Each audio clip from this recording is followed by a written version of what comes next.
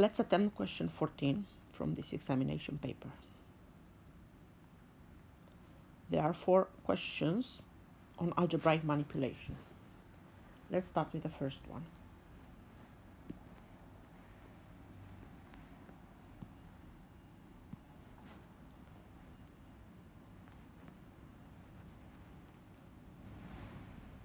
Two is square f cubed, I think, to the power of 3.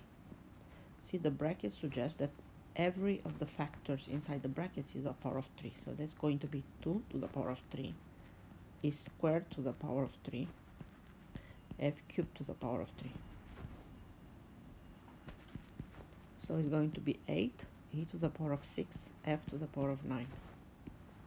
I recommend whenever you see a question on indices and we have 1 or 2 below, write the rules so that you see them in front of you. And write them, you'll need to learn them by heart in the same order all the time so that you are familiar with them. So my first rule is x to the power of a times x to the power of b is x to the power of a plus b. I'll stop the movie and write the other 4. So these are the 5 rules. Second rule, x to the power of a divided by x to the power of b. That's the same as x to the power of a over x to the power of b. Sometimes it's presented in this way. And the 5th rule, very often you meet it as nth root of a. So this is going to be a to the power of 1 over n. Because see how in this case, p is 1. So this is a particular case of that rule. See how in this example I use rule number 3. So whenever I have a problem on indices, I start by writing the 5 rules so that it's clear every time what rule I apply. Let's jump to question C, because question C uses the same rules of indices we have here.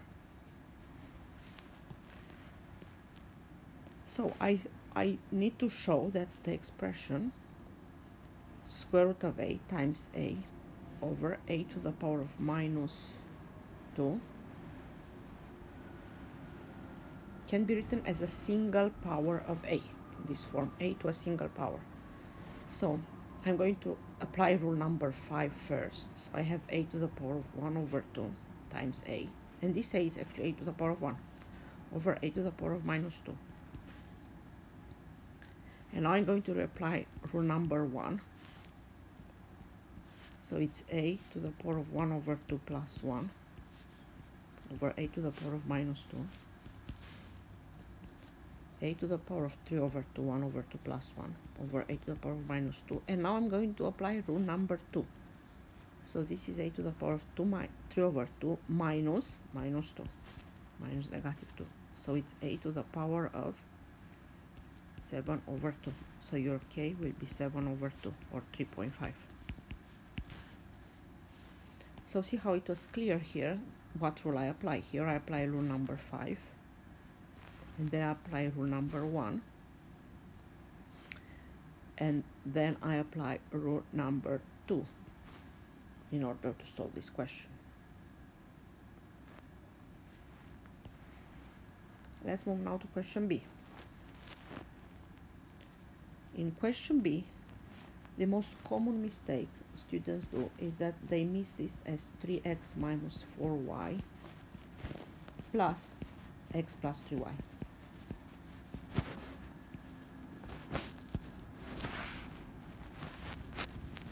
In this case, is that like I add these two numbers. So I have two bags with 3x minus 4y in a bag, and I need to add them all. And then I add an x, and then I add a 3y. So my answer will be 4x minus y, because minus 4y add y minus y. Whereas in this case, being multiplication, so it's the first bracket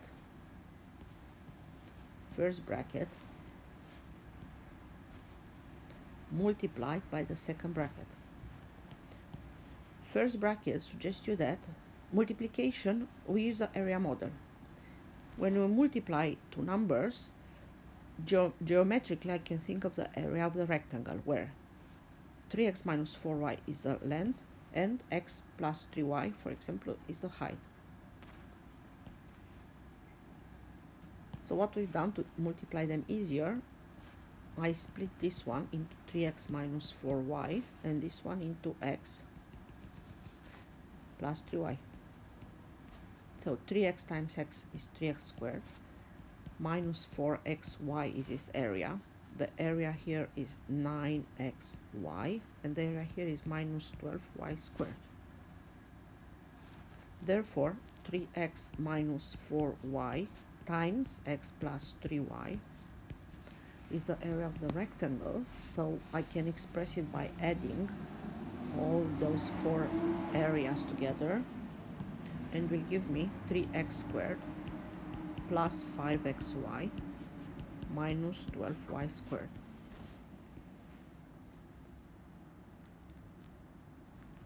So see how this plus here makes a big difference.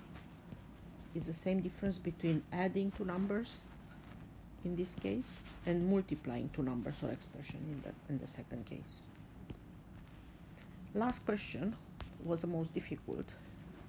It is a level 9 question in an exam, because it implies some factorizing. So you can't, the default mode with the students will come and do that and be left with a 2 here. Yeah, this is completely wrong, because these 2 to the power of n and 4 to the power of n are terms, are not factors, so you can't cancel them. So this is based on the observation that 4 to the power of n is 2 squared to the power of n minus 1. So 4 is 2 squared.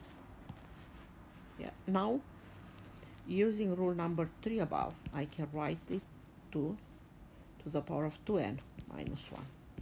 See, rule number 3.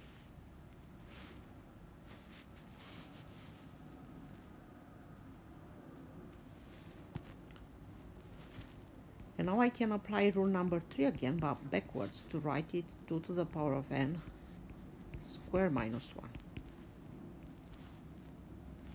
And I can factorize the bottom part in 2 to the power of n minus 1 times 2 to the power of n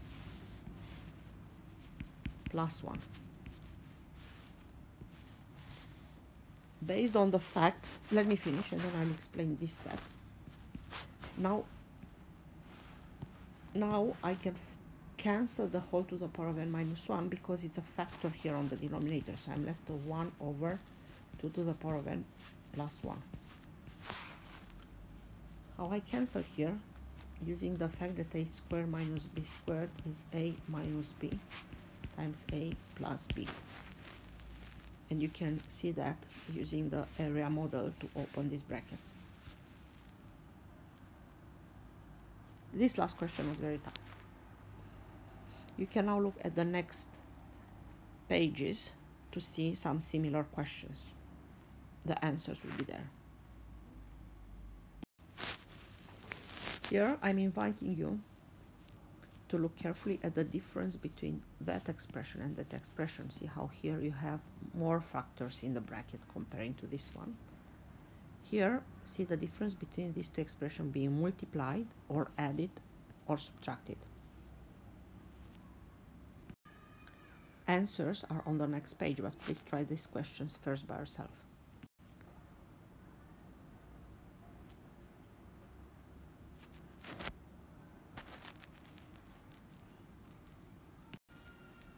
And here we have a similar question using indices. Start by writing the 5 rules of indices, which you should know by heart. So start by writing them on a side, and then at each step decide which rule you are going to use.